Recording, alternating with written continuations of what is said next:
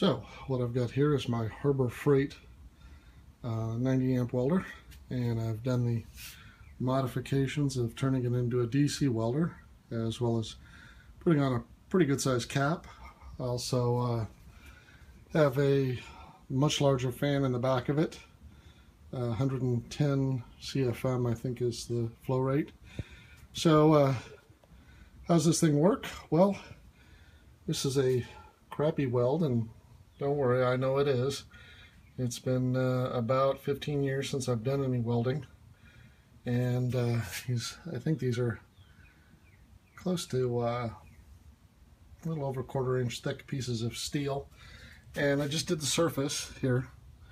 So yeah, it's pretty crappy, but you can see there's very little beading, and the actual metal from the weld looks good. This is the 0.030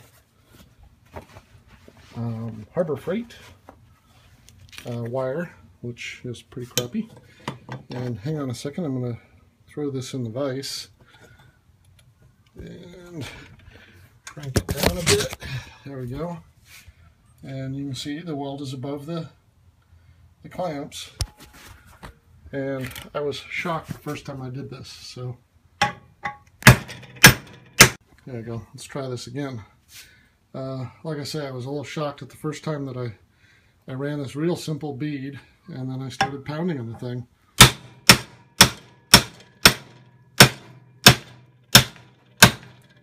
And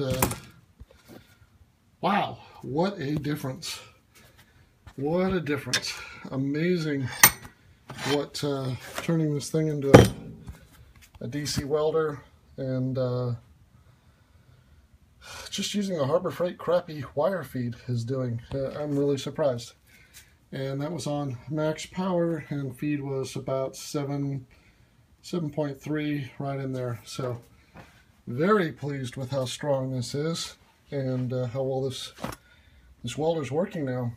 Definitely worth the $30 or so to get it upgraded. And go check out the mod. The link is below, and see if you think it's worth it. I think it is.